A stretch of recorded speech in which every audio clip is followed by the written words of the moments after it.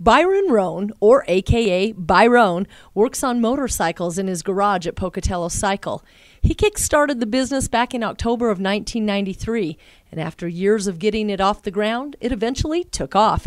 He sold parts and accessories and repaired motorcycles for the last 28 years. Nobody thought it'd ever work, but we're still here. Pocatello Cycle is the oldest V-twin motorcycle shop in the Gate City. I've been interested in motorcycles probably since I was 10 years old. It just always fascinated me, and this opportunity popped up, and here I am. Then the time came for Byron to rev up his engines and take me for a little spin around the block, where I got to experience firsthand what Byron's passion for motorcycles is all about.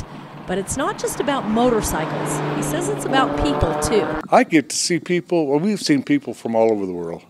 I had people from Germany stop in, Australia, New Zealand, and they're all really nice people. Get past the biker stereotype, and they're good people. But it's the locals he's most proud of. The people here have been fantastic. They've supported us for the 28 years. They backed us up. Anything we ever need from them, they're right there to give it to us. And that's kind of why, when they need something, we can do what we can to help them out. Byron has a wall dedicated to the memory of past customers, family, and friends. We have a little wall over here with a lot of our old customers, a lot of our old friends that have been hit by cars. And so Byron has a message for everyone. Pocatello is a great place. All I ask is that car drivers, please watch for motorcycles.